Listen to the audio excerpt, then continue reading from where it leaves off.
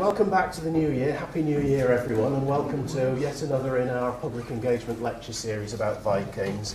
Today, I'm really pleased to be able to introduce Professor Judith Jesch, who may be, and probably is, the only professor of Viking studies in the entire world. Although she's sometimes called a historian or an archaeologist, actually, she's neither of those, but is rather an expert on Old Norse texts and has a particular interest in runic inscriptions and poetry, and basically the texts of the Vikings that they themselves wrote. Her two most recent books are Viking Poetry of Love and War, a collection aimed at the general reader, and The Viking Diaspora, a more academic study of the consequences of the Viking Age. So, both well worth reading, and I shall just not go on too long and hand you straight over to Judith. Thank you. Thank you, Will.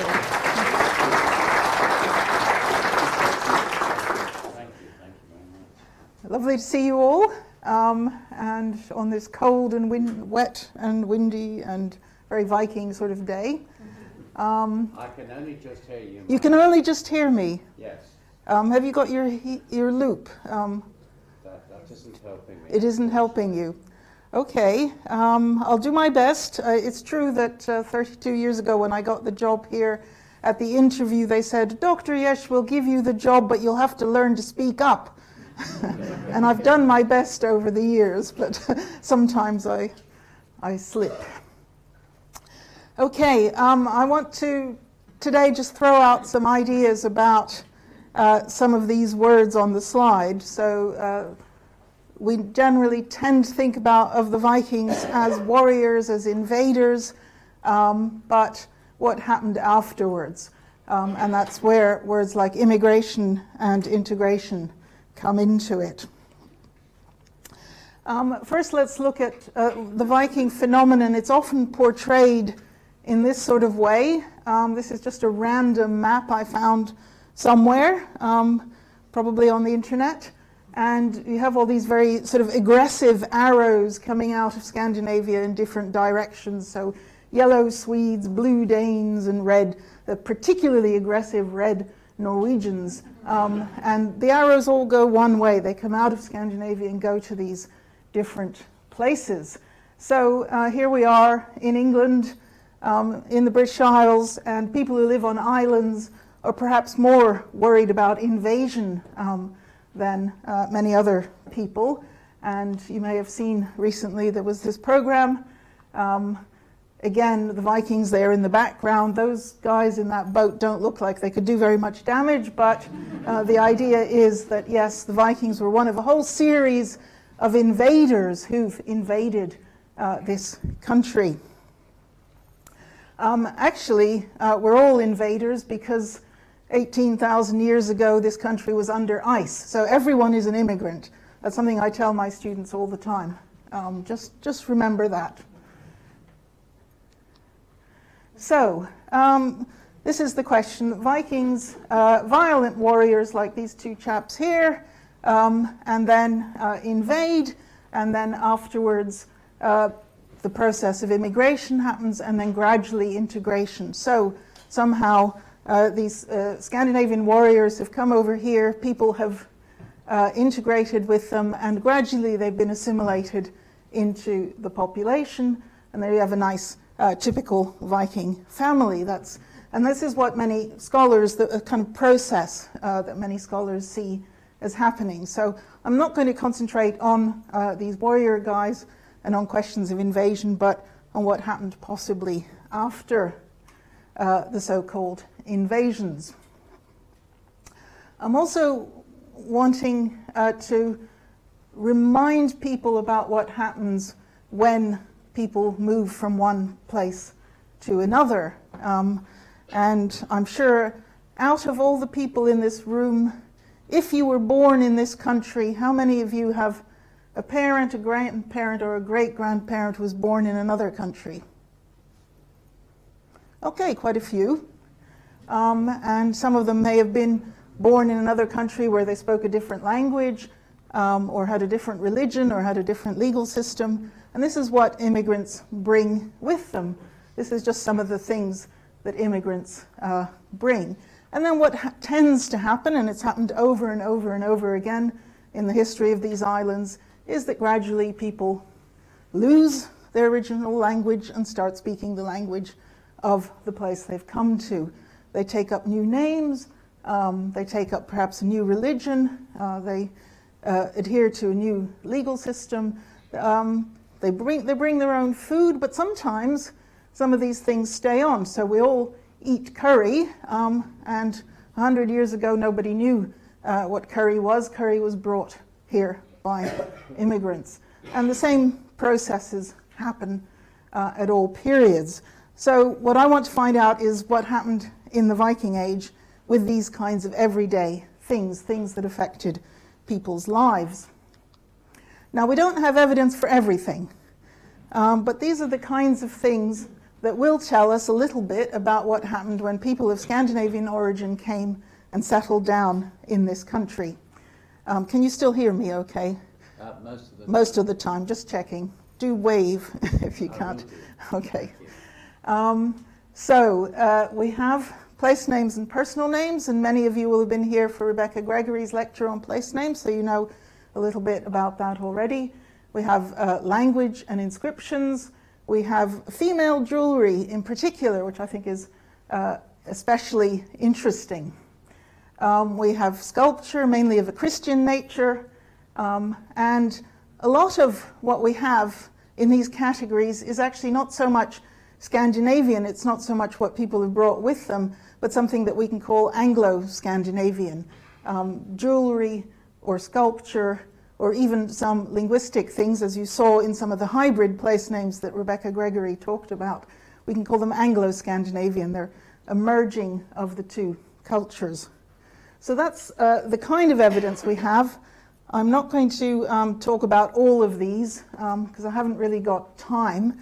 I'm just going to pick out a few aspects of the evidence that shows us what happens to these Scandinavian immigrants in Britain, but particularly here in the East Midlands. And I've set myself a really difficult task because there's actually very little evidence compared to some other parts of the Viking world.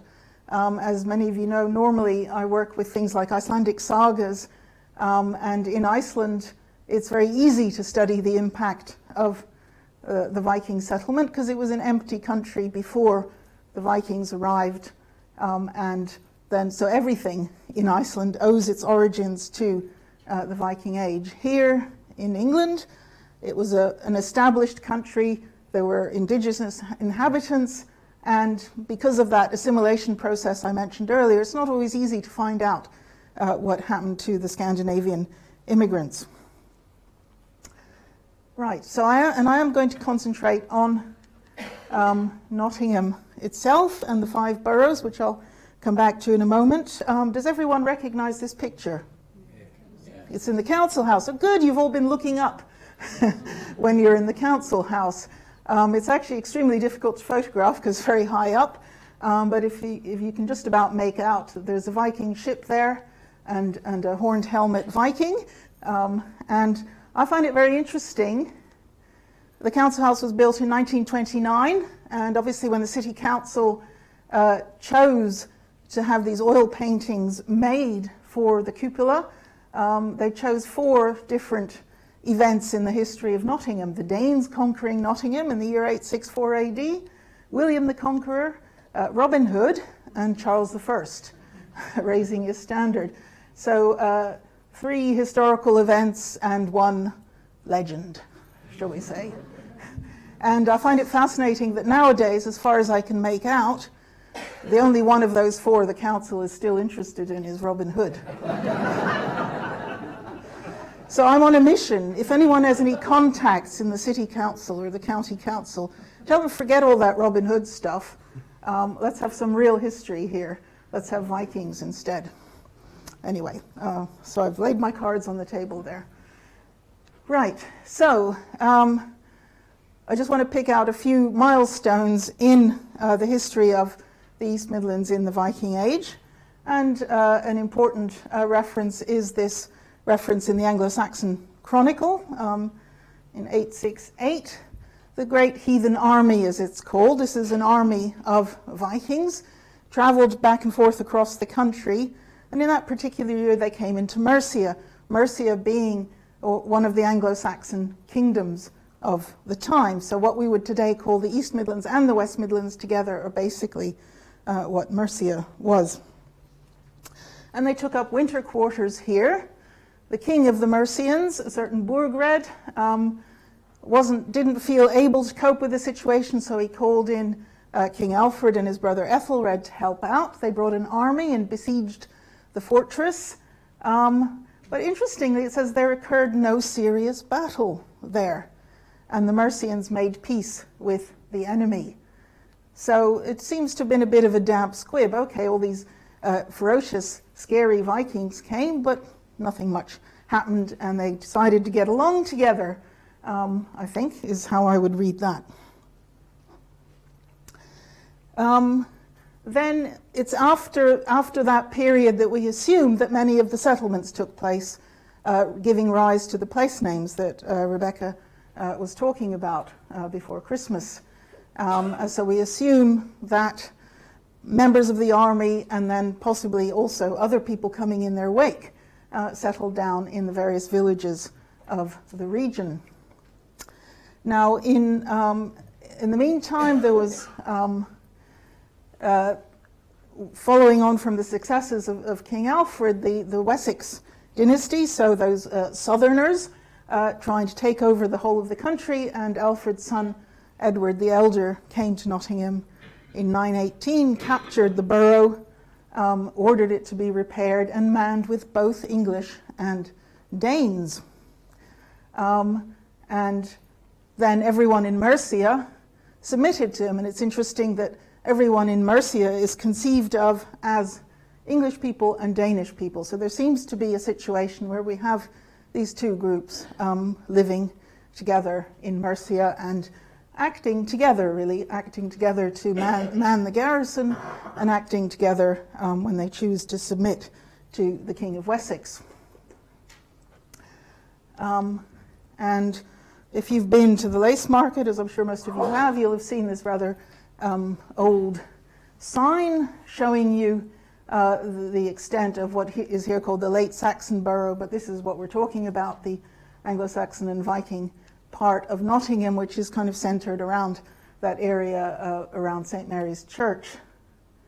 And Nottingham only expanded in that direction after the Norman conquest. So we don't know much about that period in Nottingham's history. There were some excavations which we're still waiting for the publication of 40 or 50 years down the line, but I think they are slowly happening. And no doubt one day we'll find out more. And then another occasion on which Nottingham is mentioned in the Anglo-Saxon Chronicle is in this entry for 942, which, although it doesn't look like it here, is actually a poem. And if you go to the Danelaw Saga exhibition, I'm sure you've all been, but if you haven't, you must go now. And if you've been but haven't lifted up one of the telephones in there, then do, because you can hear this poem read in Old English and in Modern English translation. And it's a poem about Edmund, now the son of Edward the Elder, recapturing, I think, or capturing the 5 boroughs. And this is the first time that the 5 boroughs are mentioned. So Derby, Leicester, Lincoln, Nottingham, and Stamford. We don't know how these 5 boroughs came about, but they are 5 towns which were ruled by the Vikings, by the members of the heathen army and their successors. And what the poem suggests, and there is some evidence for, is that during the period before this, there had been some incursions from the north. So the Vikings based in Yorkshire, north of the Humber, in the Viking kingdom of York, had tried to take over the area south of the Humber. And what the poem does is present King Edmund as rescuing these poor little Danish inhabitants. Note, the Danes were previously subjected by force under the Norsemen. So it seems to be making a distinction between the nice Danes of the Midlands and those nasty Norwegian Vikings north of the Humber, and they're also described as heathens, so they held those nice Danes in the bonds of captivity. So, as I say, this is our first reference to the 5 boroughs. This seems to be an important confederation of towns, 4 of which later became county towns, and indeed it's probably at this time that the counties as we know them evolved. And this map shows you the area we're talking about. We can call it the East Midlands. You can see, as well as Nottingham, a couple of other important places on this map, Repton here and Torksey there, which are also important sites where the great heathen army camped. And again, you can read about those, see about those in the Danelaw Saga exhibition. So Nottingham is very much, it's on the Trent, as are both of those, very much a part of what's going on in the region at the time. And you can see, according to this map anyway, I don't think this is entirely correct, but anyway, in the Kingdom of York, whoever made this map decided that there were Norse settlements, i.e. Norwegian, in the west and Danish in the east. I think it was a bit more complicated than that, and indeed there's some evidence, as we'll see, of possibly Norwegian settlements further south. So that's the region we're talking about at this period. And it seems to fit in with this map. I'm going to keep showing you this map because this is how most people imagine the Viking Age. We've had these nice little Danes come and settle here. We've had those nasty heathen Norwegians coming with their red arrows and making trouble for everybody. But then somehow it all gets sorted by that wise and wonderful English king, and that's the end of it. I would like to suggest that the situation is a little bit more complicated than that, and that the settlers in the East Midlands weren't just nice, well-behaved Danes who did everything the king told them to do, but actually still had their contacts with their cousins throughout the Viking world.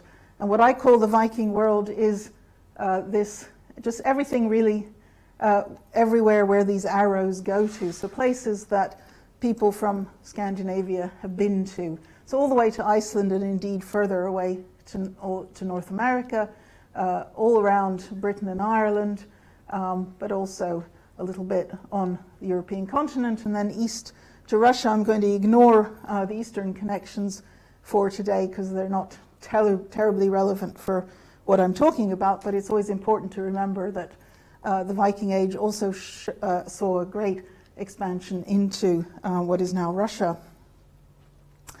So, and I'm going to look at 2 kinds of connections that the Viking settlers of the East Midlands had. One is, first of all, in the period immediately after the settlements, to what extent they had connections with the rest of this Viking world.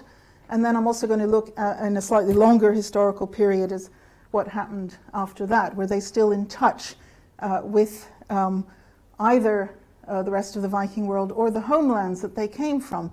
Did they still feel Scandinavian? In the 10th century, that's less than 100 years after they first arrived, one can imagine that the immigrants still might have kept their language, their naming customs, their dress, possibly, maybe not their food, it's more difficult, possibly their burial customs. And then how long does it take for an immigrant to lose all of those? What is the process by which you lose it? Is it because you marry a local, for example, or is it because your children just we don't want to speak that old language of grandma anymore? It's something you still see nowadays. So first of all, I'm just going to look at what happened in the first period, and I'm only going to give a few examples. I can't cover everything. So first of all, I'm going to look at 10th century connections between the East Midlands and the rest of the Viking world. and then I'm going to look at some continuing connections after the 10th century. Just two little examples. These are both recent metal detectorist finds.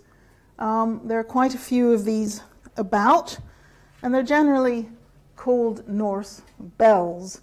You can see they're very small. They're made of copper alloy. We don't really know what they are, except that they seem to be bells. Most of them have lost their suspension loops and their clappers. But I think they're terribly interesting. And here I'm relying on a recent article by Schoenfelder and Richards on these. But these finds are actually more recent than that article, so we may still change our picture of what these actually mean. They seem to be from the 10th century, as far as we can tell. Now, obviously, metal detectorist finds are often undatable, but some have been found in archaeological context, so it is possible to assign a date to them. Their function is completely uncertain, although Schoenfelder and Richards make a suggestion which is fascinating but unprovable, I think, that they were worn by high-status women for the purposes of ostentation. So rings on her fingers and bells on her toes, she shall have music wherever she goes, I think is what they're imagining here. Why would you want to go around jingling all the time? I don't know. But that's their suggestion. I don't know whether that's true or not. But if it is, again, it brings up the whole question of the role of women in this process of immigration and integration, which is, I think, a very important one. What I think is interesting about them is their distribution. And it's always distribution that's relevant. There's absolutely nothing Scandinavian about these bells. They are just very plain copper alloy, tiny little bells. They are not found in Scandinavia. So what is it that makes them Viking? It's their distribution that makes them Viking. They're found in all those areas of the Viking world that I showed you on that map. Scotland, the Isle of Man, Wales, Ireland, even Iceland and England. So they seem to be a new cultural phenomenon, whatever their function was, that arises in this very mobile world of the Vikings, where people are kind of whizzing around from one place to another. So people are in contact with other people of Viking origin, whether it's in Iceland or the Isle of Man or the Hebrides. And that's, I think, the context. So this is a fashion among these people. It doesn't seem to have spread to the indigenous peoples of England, for example, or indeed Ireland or Scotland. It is the Scandinavians who are using these bells in whatever way they're using. So I think that just a very small example shows that the people in the East Midlands are linked to all the others around the Viking world. Another phenomenon which has a similar, although not identical, distribution, and which I think is very interesting, is what we call hogbacks. Now, this is quite a contentious subject. Quite a lot of they're fascinating monuments, and they're much debated. I want to start with looking at their distribution. On these two maps, you can see that in England, there's one concentration in the northeast of England, one in the northwest. Then there's a kind of trickle down here, and then, according to Jim Lang at any rate, there is a little concentration here down in the East Midlands, Nottinghamshire and Derbyshire. They also appear in Scotland. The ones in the southeast of Scotland are perhaps closely related to the ones in the north of England, and then there's a scatter in the far north of Scotland, Orkney and Hebrides. Right, so what is a hogback? Well, they come in many shapes and sizes. There are quite a large number of them. They vary enormously, which gives the scholars plenty of fun in arguing over what is a hogback and what is not a hogback. And here are just some of the clearer examples. The top left is from Gosforth in Cumbria. That one is from Sockburn in County Durham. And these are from Brompton in North Yorkshire, and those are from Lythe in North Yorkshire. They are probably grave monuments, so plonked on someone's grave. They're found associated with churches, but we don't know whether the graves underneath them would have been Christian or not. There's nothing obviously Christian about most of them. They're called hogbacks because many of them have this shape, which is a bit like the back of a hog, I suppose. Or sometimes they're called house-shaped monuments. They do seem to imitate the shape of Viking Age houses. Many of them have these what seem to be tiles on their tops, so like the tiles on the roof of a house. And then many of them, some of them have interesting images, like the Gosforth one, which has two armies facing each other. It's a kind of very lovely picture. And many of them have these bears on either end. The Brompton ones are particularly famous for having very clear muzzled bears kind of grasping the end of the monument, but you can also see one here. So I've said, and once again, like the Norse bells, what's interesting about these are not anything that they brought from Scandinavia with them. There's nothing particularly Scandinavian about them. In some cases they do have obviously Scandinavian ornament on them, but there also is nothing typically English about them. They seem to be a monument that has arisen in, they probably originated in North Yorkshire, so arisen in England in this hybrid culture in the meeting place of Anglo-Saxons and Vikings. Now, slightly controversially, the 3 or 4 southernmost hogbacks are found here in the East Midlands. And the one on the left in St. Luke's Church in Hickling, the one on the right in the very small church in Shelton, where there is another one as well. If you remember from the distribution map, they're quite far south compared to the others. And some would argue that these are not true hogbacks. It's true that they don't look very much like the ones I've just shown you from North Yorkshire. But nevertheless, if you look carefully, the one from Hickling, there is a muzzled bear on the end with 2 paws grasping the end of the monument. And this end of the monument is damaged, but you can just about make the muzzle of the bear there. So the same idea of a monument also of roughly a similar shape, a similar size, with a bear at either end. It's not my argument, it's an argument made in the 2016 volume of the Corpus of Anglo-Saxon Stone Sculpture by Paul Everson and David Stocker. They discuss all the ins and outs of the case, and they propose that these should be regarded as hogbacks, or certainly related to hogbacks. So the idea of this kind of monument, which is very much concentrated further north, nevertheless, people here in the East Midlands are in touch with other people who are interested in making monuments like this. The unusual thing about Hickling, of course, is that it has a whacking great cross on it, and I think it's not the only hogback with Christian symbolism. There is, for example, in Gosforth one with a crucifixion on it, but I think it's the only one with a cross on it, certainly in that position. So there's this kind of special East Midlands version, perhaps, of the hogbacks, showing the links between the East Midlands and the rest of the Viking world, but doing their own thing, making hogbacks in their own style. And there's one in Derby as well. I don't have a photo of the whole thing, it's only a fragment anyway, but here are some nice close-ups.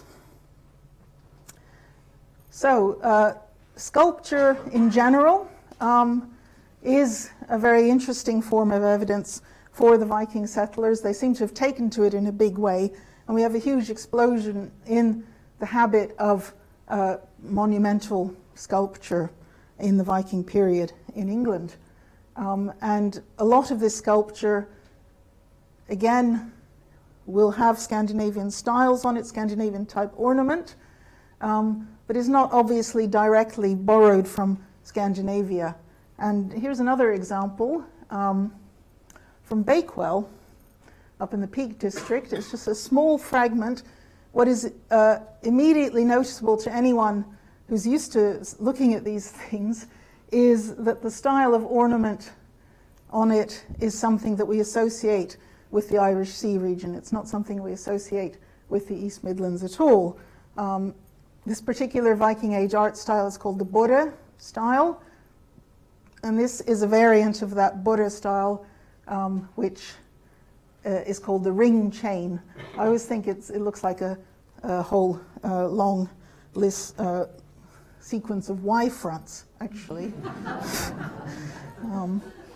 And it is very much found in northern England, especially in the northwest and in the Irish Sea region. And the Bakewell monument, it's obviously just a fragment, has been interpreted in this motif on this nice bookmark, which you can get a copy of in the Danelaw Saga exhibition, and you can also see the motif on the walls of that exhibition. And if you compare it to the Gosforth Cross, particularly this bit here the Y fronts are upside down, or this cross shaft from the Isle of Man, you can see very clearly the similarity. So once again, here in the East Midlands, or at least in Derbyshire, people are in touch with whatever the latest fashion in monuments is in further away in the Viking world, as particularly in the Irish Sea region. Right, so just these examples, the Norse bells, the hogbacks, and art styles show that people here in the East Midlands were in touch with the rest of the Viking world. What happens after the 10th century? After all, in the 10th century, we can still expect there to be connections. Did people still feel connected after the 10th century? It's a very difficult question to answer, and I know of at least 3 articles written within the last 100 years asking the question, how long did the Scandinavian language survive in England? And not one of those articles has managed to answer that question yet. I think the reason they haven't answered the question is because it actually varies enormously in different parts of the country. And it's certainly, if you study modern immigrants, it's very clear that depending on the circumstances, people can lose their mother tongue very quickly if they move somewhere where there's a different language spoken. But it depends on various circumstances and so on. So language is one thing. As these monuments show, it seems that the Vikings converted to Christianity very quickly. They wouldn't have been Christian when they arrived, but what the monuments suggest is that they adopted Christianity, even though something like the Gosforth Cross has scenes from Norse mythology on it. So they're not losing touch with their old culture, but they're also accommodating to the new culture that they're living in. So how long does it take to stop feeling Scandinavian and to start feeling English, for want of a better word? Well, that's an unanswerable question, but one way we can approach it is to look at what connections there still were beyond this period, beyond the 10th century, when you might imagine that after maybe 3 generations they would have been fully assimilated. So I'm going to look at just 4 topics here. I'm going to look at runes, a bit more sculpture, because it's so much fun, St. Olaf, and that jewel of the East Midlands, the town of Grimsby. Apologies, is there anyone from Grimsby in the audience? Right, runes. The good news is that place that claims to be the capital of Viking England, York, has no runic inscriptions whatsoever. The East Midlands, or rather specifically Lincolnshire, has 3. So, yay! Runes, briefly, in case you don't know, runes are just an alphabet. They're an alphabet that was used by various groups of people speaking various Germanic languages from at least the 2nd century AD onwards. They show some similarities to the Roman alphabet, but they are a separate alphabet, and they can be used to write any language whatsoever. And they were but they were most commonly used in Scandinavia. The earliest runic inscriptions found from the 2nd century AD are from Scandinavia, and in some parts of Scandinavia, the alphabet was still being used in the 1500s. So they're a long-lasting form of writing. Now, the Anglo-Saxons also had their own version of the runic alphabet. It's very easy most of the time to distinguish between the two. And the Anglo-Saxons had kind of slowed down and more or less stopped writing in runes by approximately the 10th century, apart from various antiquarians who wrote about them as a kind of long-gone phenomenon. What happens in the Viking Age is that Scandinavians come in and bring their runic alphabet, which they use to write their language, and we find there is a grand total at the moment of 19 Scandinavian runic inscriptions in England. It's not very many, but I'm sure more will be found, because they are being found still, and they are extremely interesting because they show people using the language here. Now this, you can see this in the exhibition over that way, the Viking Rediscover the Legend exhibition. This is a comb case found in Lincoln quite some time ago. I also have one I made earlier here, or sorry, rather my wonderful friend Adam of Blue Axe Reproductions made it. And just to show you, because that's all that's left at the moment, there's a case and with a pull-out comb for comb. And because the teeth are a bit fragile, they make a case, and then you can put this little thing in to stop it falling out when you carry it around with you. This is made of some kind of bone, probably large animal bone, probably a cow, I don't really know. And here is, as you can see, an inscription in runes, which has the, what I love about studying runic inscriptions is the banality of many of the texts. Thorfast made a good comb. Okay. Who was Thorfast? Where did he make this comb? I mean, a comb is obviously a highly portable object, and probably most of you have one on you. So if you suddenly went off to New Zealand tomorrow, you'd take one with you. So it's perfectly possible that this was not made in Lincoln. It might have been made somewhere else and brought to Lincoln by a traveler. And why did Thorfast feel the need to write, to boast about his comb-making abilities on this comb? Well, it could have been just to remind the comb owner to go back there next time he needed another comb, or he might have just been practicing his runes, or who knows what the explanation is. It's wonderful to speculate and to kind of think what stories lie behind these objects. So there you go. That's one of the 3 Lincolnshire runic inscriptions. This one, I say, could have been imported. The other 2, I think, are almost certainly made in Lincolnshire. The second one is also from Lincoln and can be seen in the Danelaw Saga exhibition. This is also a piece of bone, but not one that was fashioned into any kind of object. It's just probably the remainder of someone's roast beef dinner. Again, it's a cow bone. And it's broken, so we don't have the whole inscription, and we don't really understand what it's meant to say. We can read the runes, and it says Hitir Stin, and because the Viking Age runic alphabet only had 16 characters, sometimes the messages are a bit obscure, so it either means that someone is called a stone, or someone is called Stein, which means stone but is also a man's name, or it means that someone heats the stone. You take your pick. I have absolutely no idea.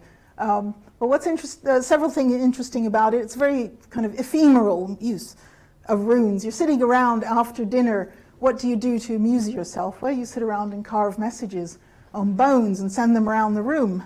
And we have plenty of examples of that from both the Viking Age and the medieval period. It's also written in different runes from the comb case. If you look, you can see at the end of the name of Thorfast, there's an S and a T. The S looks a bit like our S. It's just like a lightning kind of thing. And there's a T with two branches, one either side. In this, the S is just that short line there, and the T next to it only has one branch. So there are variations in the runic alphabet used by people, and this might be because the rune carver came from a different part of Scandinavia, or there might be a date thing there. I think this is probably from the 11th century. So I think in the 11th century we still have people in Lincoln who can speak Scandinavian and write Scandinavian runes.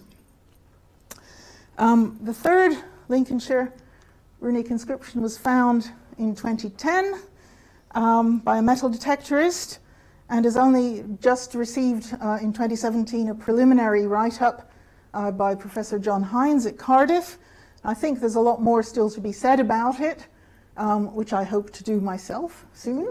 But I think it's extremely mysterious, and there are lots of interesting questions it raises which we don't know the answer to yet. First of all, the object itself, I'm sure some of you recognize what it is. Spindle whorl, yes. So it's a little thing used for spinning wool. So an object normally associated with women. The original is made of lead. By the way, you can see a reproduction of it in the Danelaw Saga exhibition, again made by our great friend Blue Axe Reproductions. And it is quite small, as you can see from that photo on the left. The inscription has been interpreted as saying, Odin and Heimdallr and Thjalfa, they help you, Ulfljót, and then there's a bit that we don't understand. Ulfljót might be a woman's name, might be the name of the person who owned this.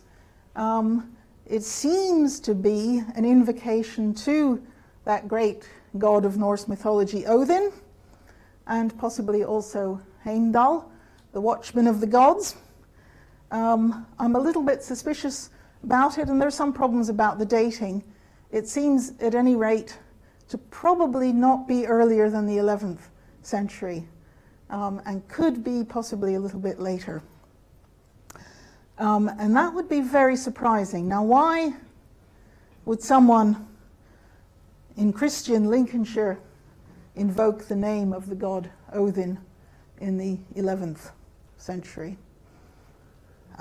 Well, I have no idea, but I think it raises important and interesting questions about what's actually going on. Saltfleet B is a small place near the coast, and it may, I think, as I say, there's still lots more to be found out about this inscription in particular.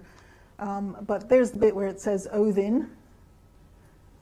And again, the rune forms differ slightly from those of the other two inscriptions as well. So again, there are chronological and possibly geographical implications in these rune forms, in who wrote them, where they came from, and why they're writing these runes. Another great mystery. This is the kind of thing that keeps me going. This is my life's work, working these things out. Right, I must get on. I mentioned Viking art styles earlier. Another art style I want to mention is the so-called Urnes style, which is the last of the Viking. When we talk about Viking art styles, there's a kind of sequence of them from Borre, Mammen, Jelling, Ringerike, and Urnes. So Urnes is very much the end of the Viking Age. It's an art style that began in the 11th century and moves on into the 12th century. And here's a nice little object in the British Museum, found in Lincolnshire. If you can see, it's a snake. There's its head, and its body goes around like that, and it's biting itself. And there's its tail. And so Urnes is characterized by these more or less figure-8 shapes, and this alternation of narrow bands with broader bands of interlace. And we do find there are two extremely interesting examples of it in Nottinghamshire, which I'm sure many of you are familiar with. First of all, the Southall lintel, now in the cathedral, or sorry, the minster, and you can see that Urnes style. This is St. Michael in the middle, and then he's fighting the dragon, and you can see that Urnes style in that vaguely figure-8 shape and the broad and the narrow bands. It was long thought that this might be pre-conquest, but now the latest opinion by art historians is this was probably made. In fact, I forget the details of how they did this, but they've narrowed it down to the period between 1110 and 1120. So there you have it. So in the early 12th century, stonemasons in Nottinghamshire are using this Scandinavian art style in their work. And similarly, the tympanum at Hoveringham nearby, and possibly coming from Southall also originally. Again, same kind of dragon. There's another one down here. Now the Urnes style, now art styles can travel. It doesn't necessarily mean that people are directly in touch with the Scandinavian homelands where this art style was very common and very highly developed. But I think it's significant that if you have a place like Nottinghamshire where you have a history of Scandinavian occupation, that they are more receptive to the latest fashions from Scandinavia. And there's also a lot of very simple versions of the Urnes style, like some of these recent metal detectorist finds. I have to admit, I'm not an art historian, so I think you need to have the trained eye, really, to see that these are Urnes, but I'm told they're Urnes, so I believe them. Right, St. Olaf, King of Norway, died in battle in the year 1030. The extraordinary thing about Olaf is that already by 20 years within his death, he has a cult in England. He's the first royal saint of Scandinavia, and he is popular throughout England.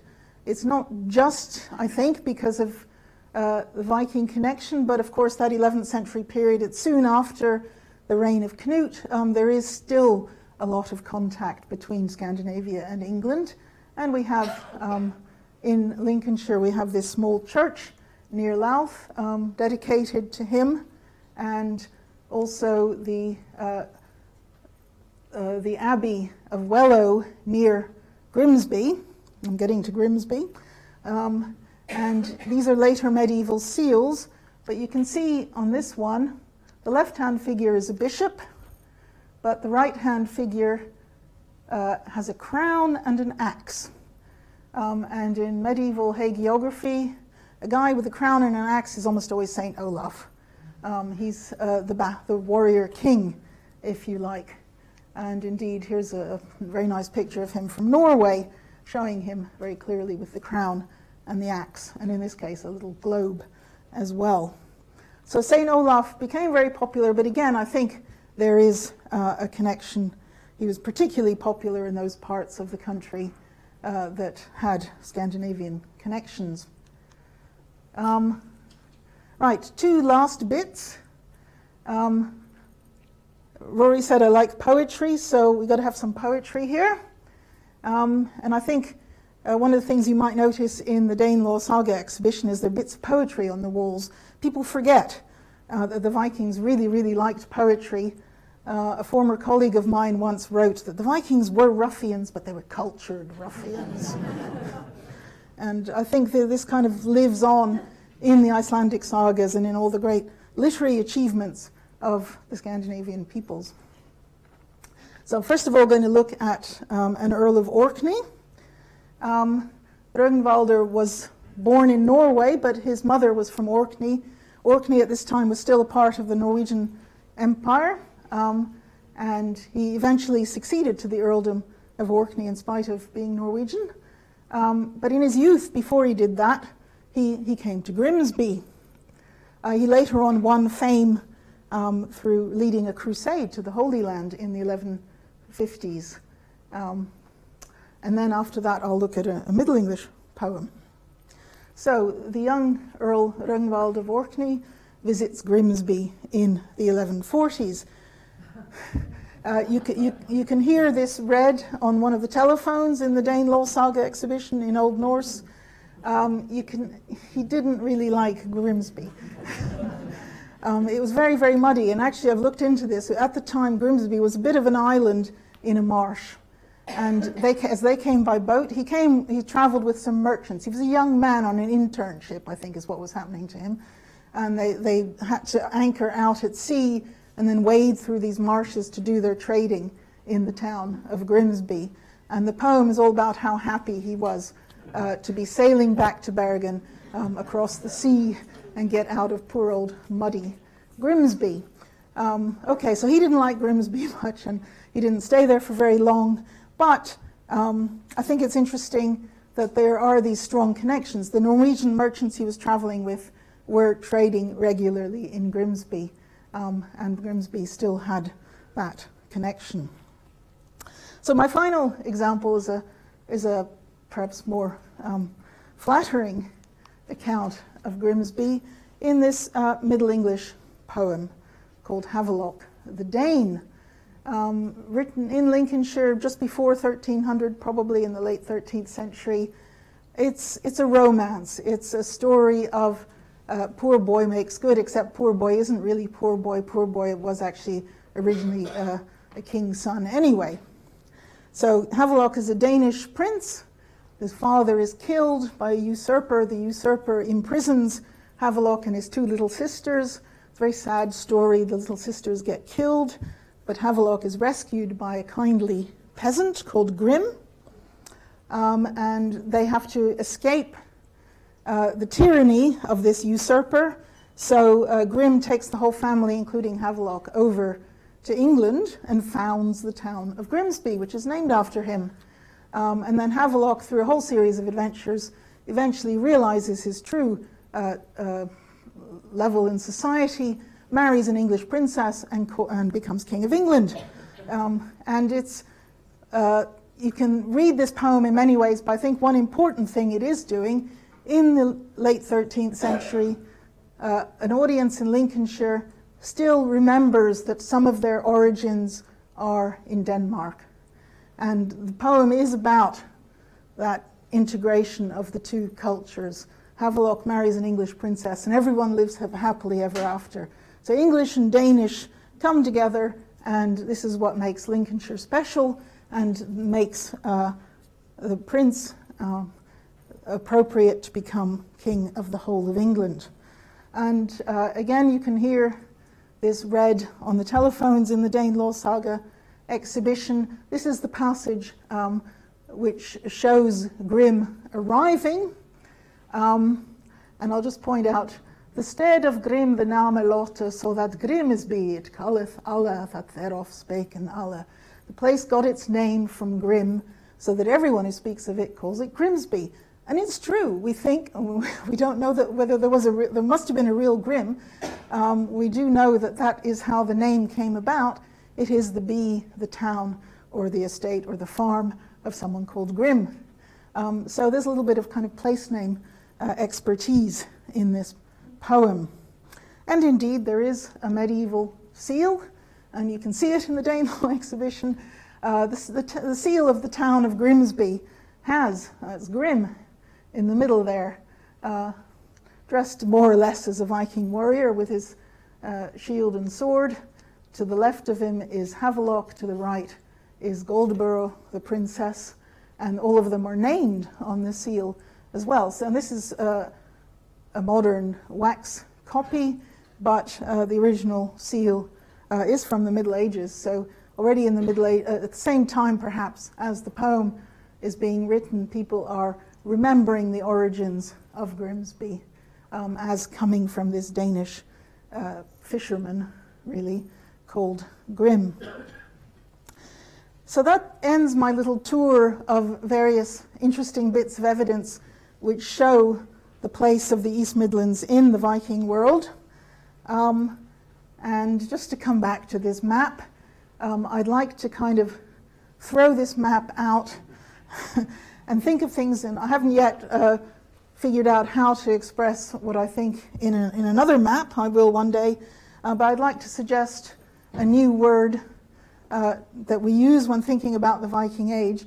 Viking Age isn't just about migration. It isn't just about the physical movement of people from one place to another and where they take stuff with them and then just plonk it down and stay there. It's not a one-directional thing. It's what we might call diaspora. It's the consciousness of being connected to the people and traditions, both of your homeland, wherever you came from, whether it's Denmark or Norway, but also with other people, whether they're in Scotland or Iceland or the Isle of Man, who are of the same origin as you. So the Viking Age was a very mobile time.